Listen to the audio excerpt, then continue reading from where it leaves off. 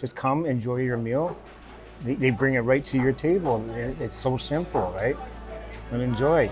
But at first, like I had a good job, right?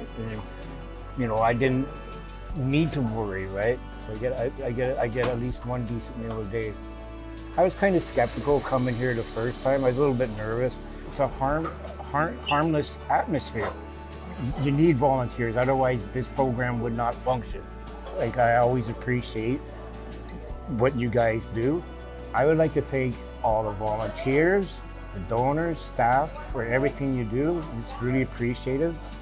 Thank you very much.